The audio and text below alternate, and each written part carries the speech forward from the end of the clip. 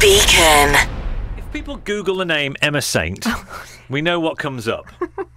That is bikini images from a particular photo shoot that you did a few years ago. Yeah. But you can't get them off the internet, you say? No. They're all quite revealing. There's one in particular that I'd like to choose, and I would like you I know which one you're going to pick out. to make it your Facebook profile picture No. for the next 7 days. 7 days? Yes. I mean, come on.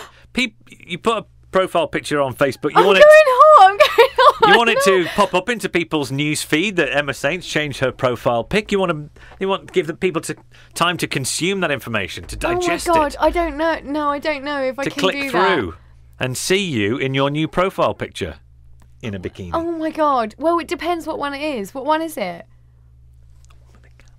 No! Not that one. That's the deal. Beacon. Beacon.